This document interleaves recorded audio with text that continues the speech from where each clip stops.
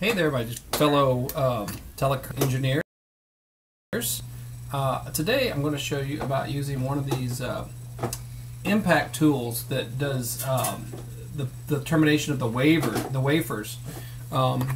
These are called wafers. They're 110 punch down. I guess you could call them like inserts. So you take a 25 pair and you lay it out flat across one of these 110 blocks, and then you come back behind and you take these wafers, which have got 4 punch down slots on them, or actually 8, 4 pair, and then the back's got the little teeth that grip onto the wires behind them. So this is what this impact tool is used. Now this impact tool can handle up to 5 pairs. So usually these wafers come in 2 varieties, 4 pair and 5 pair. But I'm going to use this on a 4 pair, and so you can see what happens. There's like teeth in there that match up with the wafer, and then as you use it and you impact against the board where the wires are, it should just smash all those teeth down to the wires. And anyway, the blade on this is a Fluke. This is a kind of a nice one. These typically run somewhere in the neighborhood of, well, I don't know about a Fluke, but I know I've seen these online for about 80 bucks, but I imagine a Fluke is probably going to be a little higher than that. Anyway, the blade is reversible. This blade, the way it is now, is got the teeth that are flat. They're non-cutting.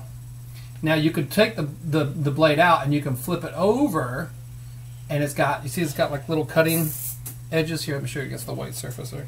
Little cutting edges there on the top. Okay.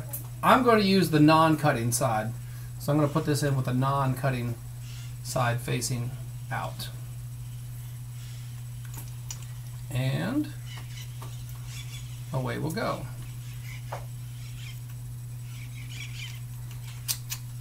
Okay, I guess the shield here is just kind of like a little retainer to help keep that blade in place.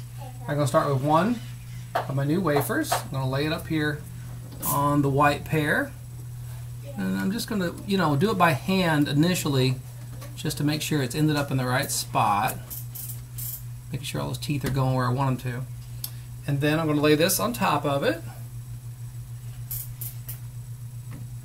like that, and then I'm going to give it a push. Okay.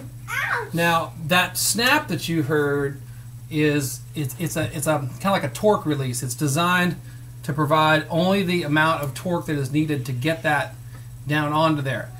Having said that, it's not unusual to see people do that 2 or 3 times. I guess just because maybe, I haven't had a lot of experience with one of these, but those that I've seen using these, I've seen them, they'll do it more than once when they're doing this. Okay. Okay, let's do another one.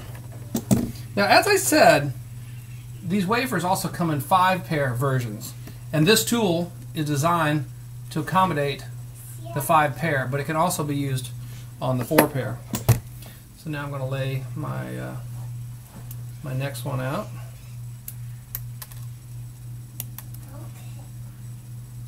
Sorry, I just having a little trouble getting this one out of the container. You can hear my little background. In the background you can hear my little assistant there working in the shop with me today. I asked her to be quiet while Daddy makes a video, but she insists on carrying on her own little dialogue. Okay, so let's do one more. Got that in place there.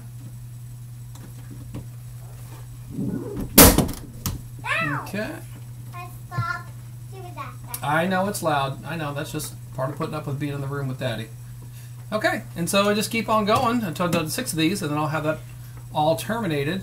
And I don't know, maybe one of my viewers can answer this question, is do you also use this for terminating wires into here? So for instance, if I was going to spread out another 25 pair, or maybe I was going to spread out a 4 pair, would I also use this to terminate that 4 pair? I wouldn't think so, but maybe somebody else knows better than I do. Anyway, that is a 5 pair impact tool for use on these little 110 wafers. Thanks for watching.